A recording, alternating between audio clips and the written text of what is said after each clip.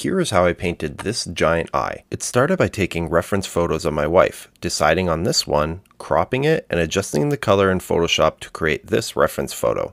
I then did some color studies to figure out the ground and palette I was going to use, and ended up going with this one here.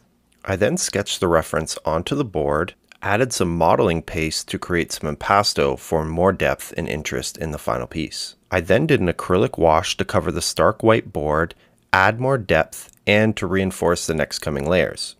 Once that was dry, I moved on to oil painting, starting with the iris as I wanted it to be well rendered with the most amount of detail as it was going to be the focal point of the piece. With the rest of the piece, I really wanted to have a sense of flow and movement, so I tried not to get caught up in the details and used a more gestural, bold brushwork. I then added some fine details, all to create this final image here. And just in case you missed anything,